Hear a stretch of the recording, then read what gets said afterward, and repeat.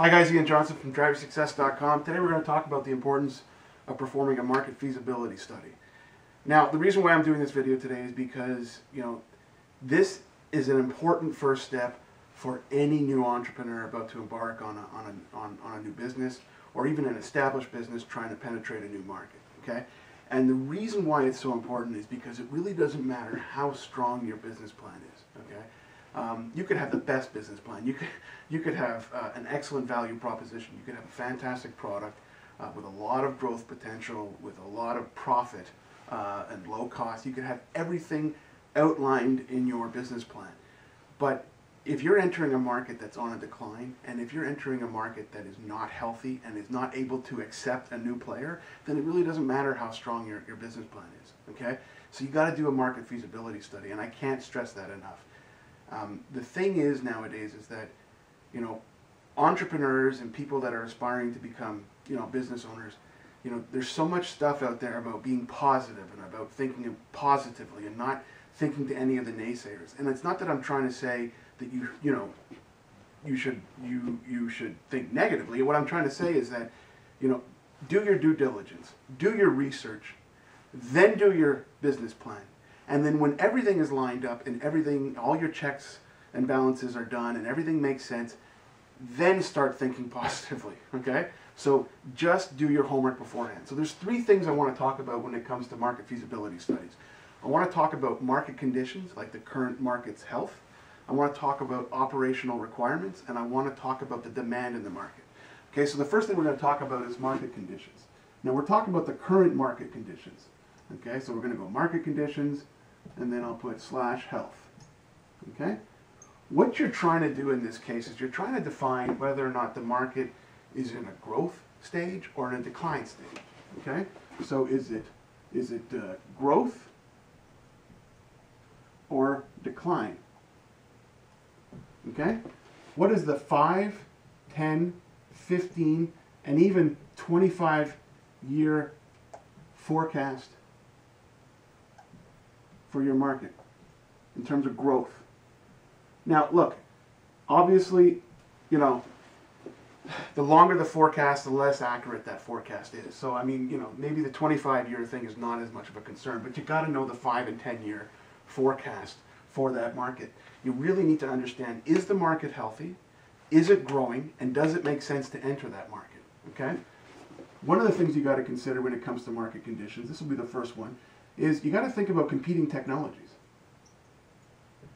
Now, I actually worked for a company a couple of years ago where we provided raw materials to companies in the optical media industry, CDs, DVDs, Blu-ray discs. And, obviously that market declined, and it's at the point where it will be, non-existent in maybe a decade or so. But what was surprising to me was that when I was working at this company, I can't tell you how many times I had people calling up that were just starting their business, right at the point where the market was on a decline. Now, they had a business plan. They went to private investors. They got, funding and everything else. Maybe they went to a bank, and they had a solid business plan. But the market was on a decline, okay? So you really got to understand, what are the competing technologies? There may be a competing technology out there that's going to just completely wipe you off the face of the earth in terms of your new product offering, okay?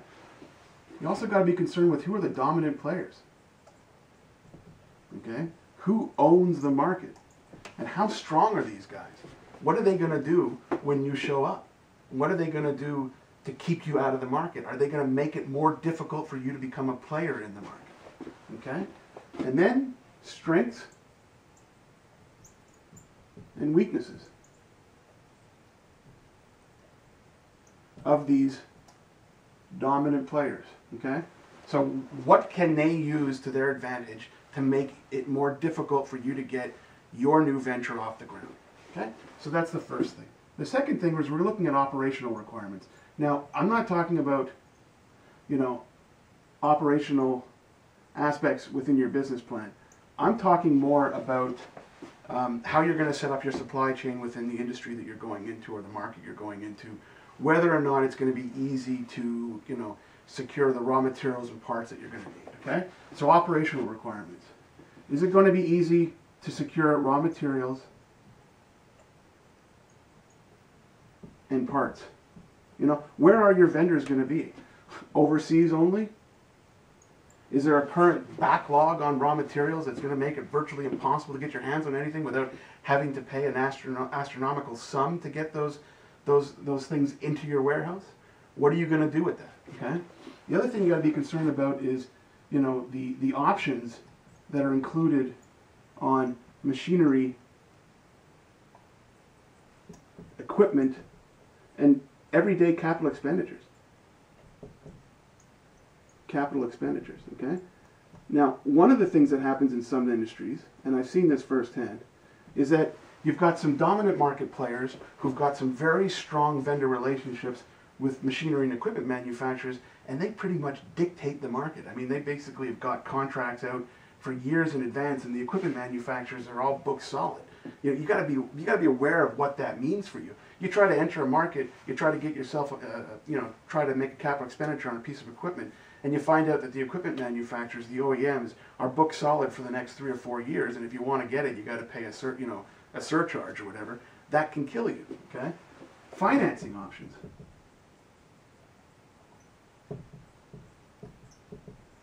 How are you going to finance these capital expenditures? What is the standard norm or acceptable practice inside of the market that you're going after? Okay, how are you going to finance that? You got to understand that, because that can sink you as well. Okay, the other thing you want to understand is supplier terms. Okay, is this going to be prepayment? Okay, and you know, customer terms in terms of payment. There's nothing worse, receivables. There's nothing worse than having a lag between your payables and your receivables. You know, there's a lot of companies out there that got a great product and service, but everything falls apart all because of cash flow. Okay, so you got to consider those things. Okay, now the third thing you're going to look at is market demand. Okay, in order for your business plan to work, there's got to be some way that you can distinguish your product offering in the market. Okay, so you got to focus on distinguishing product offering. Okay, essentially, when you've defined the health of the market and it's a growing market, and you understand the dominant market players, the companies out there, and what they can use to keep someone like you at bay, and you've covered all your operational requirements and it makes sense to enter this market, then you really want to make sure that what you have to offer is a value proposition that your customers are going to gravitate to, okay? And that might include things like pricing, payment terms, what have you. But you've got to basically be able to say, is this market receptive to new business, okay? So the final point is receptive to new business. Is the market, are customers receptive? And I'll put customers in parentheses. Okay, so what I'm trying to say here today is that, you know, a business plan is important. You got to have a good business plan. But before you do that business plan, before you put it together, do a market feasibility study. And in some cases, you won't be able to do it yourself.